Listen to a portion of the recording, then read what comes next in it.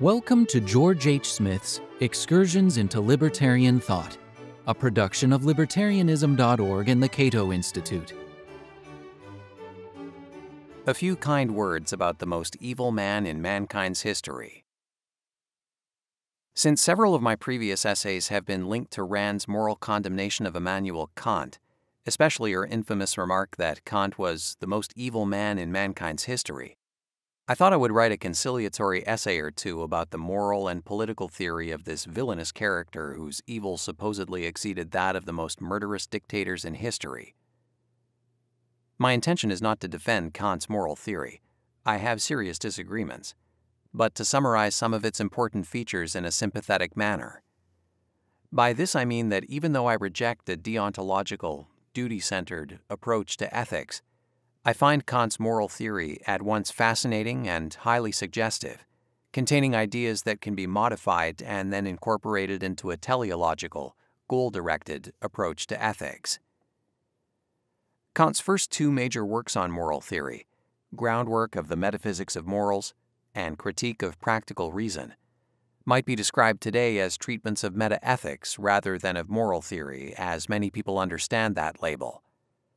They are metaethical in the sense that they are largely devoted to the meanings of moral terms, such as duty or obligation, an explanation of why we may say that ethical principles are rationally justifiable, and the proper methodology of moral reasoning. If these works offer little in the way of practical maxims, this is because they focus a good deal on Kant's categorical imperative, which is a purely formal principle without any specific material content. The categorical imperative per se does not prescribe particular goals that people should or should not pursue. Rather, it mandates that moral maxims and general principles must be universally applicable to every rational being before they can qualify as authentically moral in character. As Kant wrote, the categorical imperative, which as such only expresses what obligation is, reads, "Act according to a maxim which can, at the same time, be valid as a universal law." You must therefore begin by looking at the subjective principle of your action. But to know whether this principle is also objectively valid, your reason must subject it to the test of conceiving yourself as giving universal law through this principle. If your maxim qualifies for a giving of universal law, then it qualifies as objectively valid. In other words, the categorical imperative is a formal principle of universalizability, a fundamental test that normative maxims and principles must first pass before they can qualify as rationally justifiable. When Kant spoke of a moral law, he was drawing an analogy between the categorical imperative and the physical laws of nature. Just as there are no exceptions to the physical laws of nature, so there should be no exceptions to this fundamental law of morality. Here's how Robert J. Sullivan explained the point of the categorical imperative in his excellent book, Immanuel Kant's Moral Theory. Kant calls this formula the supreme principle of morality because it obligates us to recognize and respect the right and obligation of every other person to choose and to act autonomously. Since moral rules have the characteristic of universality, what is morally forbidden to one is forbidden to all. What is morally permissible for one is equally permissible for all. And what is morally obligatory for one is equally obligatory for all. We may not claim to be exempt from obligations to which we hold others, nor may we claim permissions we are unwilling to extend to everyone else. In Causality versus Duty, Ayn Rand launched an all-out assault on the concept of duty, calling it one of the most destructive anti-concepts in the history of moral philosophy. She objected to the common practice of using duty and obligation interchangeably, explaining what she regarded as significant differences and making some excellent points along the way. It should be understood, however, that Kant did not draw this distinction. For him, duty and moral obligation are synonymous terms, so if the term duty jars you while reading Kant, simply substitute moral obligation and you'll understand his meaning. I regard Causality versus Duty as an excellent essay overall, philosophically considered, but predictably, Rand drags in Kant as the premier philosopher of duty and then distorts his ideas. Now, if one is going to use another philosopher as a target, one should at least make an honest and reasonable effort to depict the ideas of that philosopher accurately. But Rand shows no indication of having done this. According to Rand, for example, the meaning of the term duty is the moral necessity to perform certain actions for no reason other than obedience to some higher authority, without regard to any personal goal, motive, desire, or interest. The problem with Rand's definition of duty is not simply that it does not apply to Kant's conception of duty, but that it directly contradicts it. Even a cursory reading of Kant's works on moral theory will reveal the central role that autonomy played in his approach. By autonomy, Kant meant the self-legislating will of every rational agent, and by this he meant, in effect, that we must judge every moral principle with our own reason and never accept the moral judgments of others, not even God, without rational justification. Rand's claim that duty, according to Kant, means obedience to some higher authority is not only wrong, it is fundamentally antithetical to Kant's conception of ethics. This is clear in the opening paragraph of what is probably Kant's best-known essay, an answer to the question, "What is enlightenment?" Enlightenment is man's emergence from his self-imposed immaturity. Immaturity is the inability to use one's understanding without guidance from another. This immaturity is self-imposed when its cause lies not in lack of understanding, but in lack of resolve and courage to use it without guidance from another.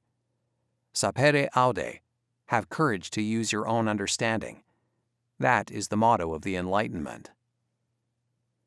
Some of Rand's statements about Kant are largely accurate, as we see in this passage.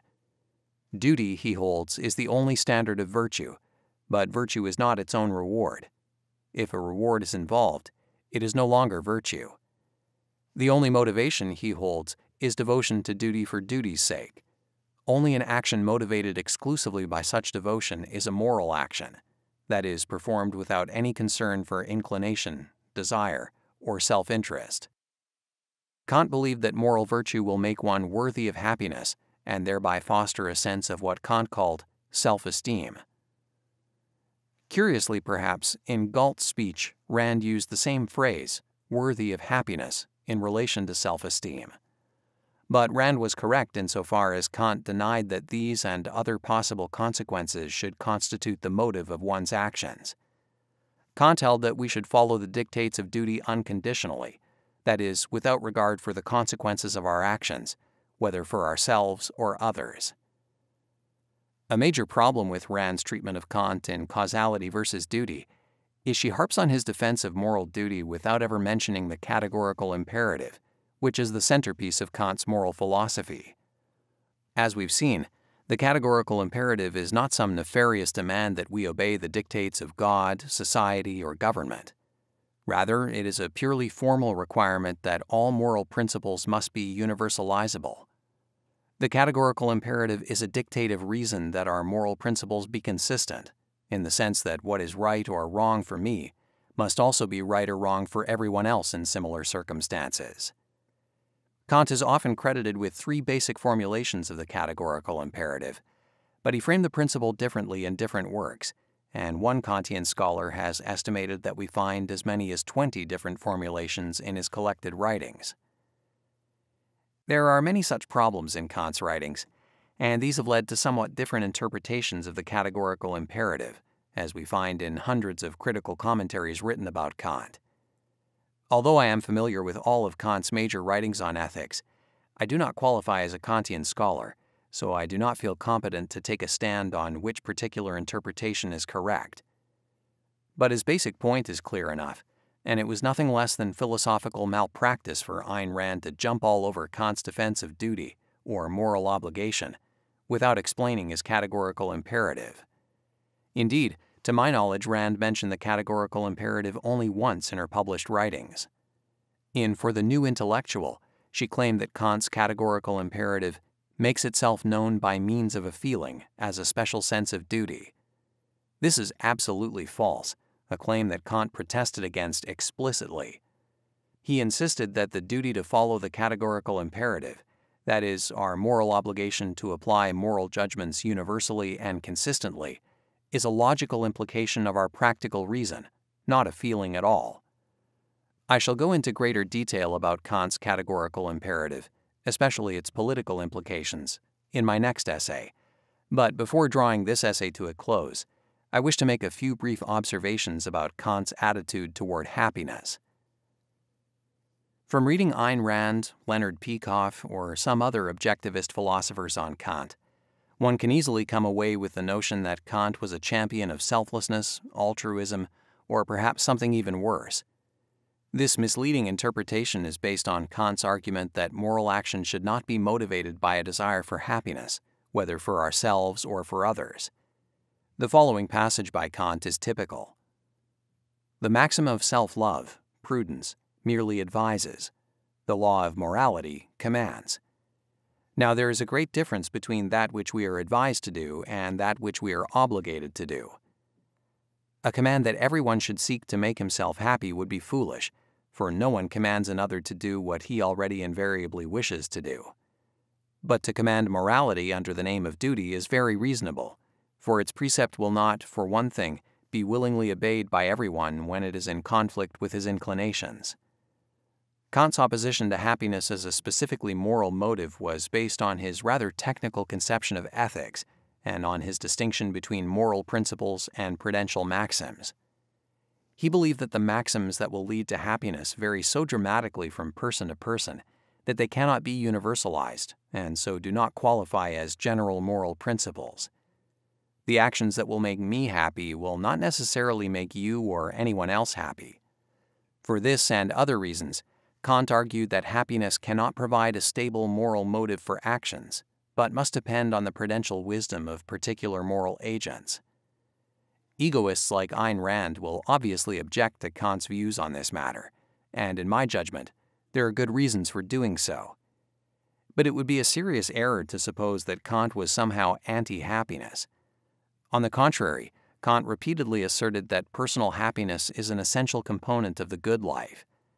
According to Kant, reason allows us to seek our advantage in every way possible to us, and it can even promise, on the testimony of experience, that we shall probably find it in our interest, on the whole, to follow its commands rather than transgress them, especially if we add prudence to our practice of morality. To assure one's own happiness is a duty, at least indirectly.